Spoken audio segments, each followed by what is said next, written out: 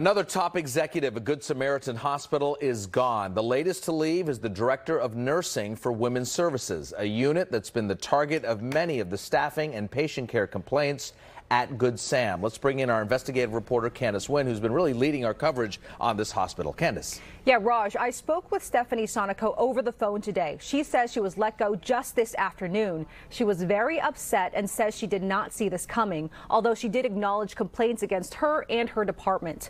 This is a picture here of Sonico from her LinkedIn profile. She's been the director of nurses for women's services at Good Sam for 22 months. Our investigative unit has been uncovering issues within her unit since June, when a South Bay OBGYN group, Los Olivos, stopped sending their pregnant patients to the hospital for deliveries and surgeries, citing staffing and other patient care concerns. Then in July, federal health regulators put Good Sam's Medicare contract on notice, saying hospital leaders failed to ensure nursing services were provided to meet the needs of patients.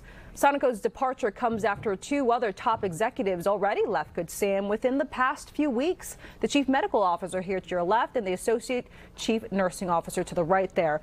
Now, this is what Sonico told me over the phone. She said, "I am in shock. I don't know why I was let go, but I don't have anything bad to say. I'm very proud of my work at Good Sam, of my team and the hospital. There are good people at Good Sam. I'm proud of everybody, and I will miss them." Good Samaritan Hospital sent us a statement today saying their policy is not to discuss personnel matters publicly. Good Sam holds all of their staff to the highest standards to ensure they can continue their 25-year track record of providing high-quality care and patient experience. Now, in August, the California Nurses Association said Good Sam agreed to recruit 80 nurses and create 43 new nursing positions to address those staffing shortfalls.